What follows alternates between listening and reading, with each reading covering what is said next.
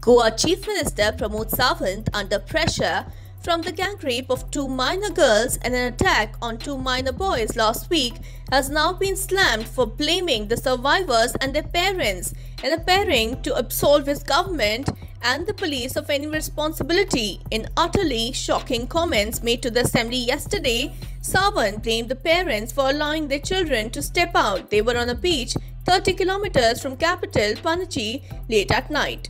Chief Minister said that when 14-year-old children stay on the beach the whole night, parents need to introspect. Just because children don't listen, we cannot put the responsibility on the government and police. Sawant said that it was the parents' duty to ensure the safety of their children and that the girls should not have been allowed to leave home at night, particularly as they are minors.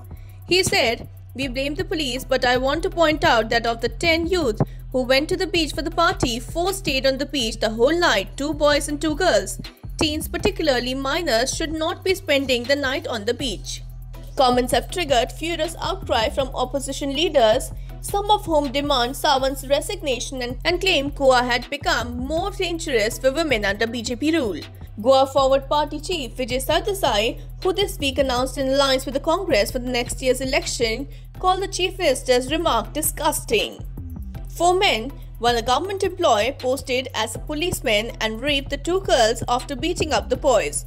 The attack took place on the Benolem beach. All 4 accused have been arrested. Senior Congress leader Randeep Singh Surjewala also lashed out, tweeting, "The Chief Minister should quit and go home for such preposterous pearls of wisdom."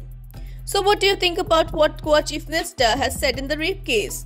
Share your views with us in the comments below. Your voice matters to us. Subscribe to Oneindia channel and never miss an update.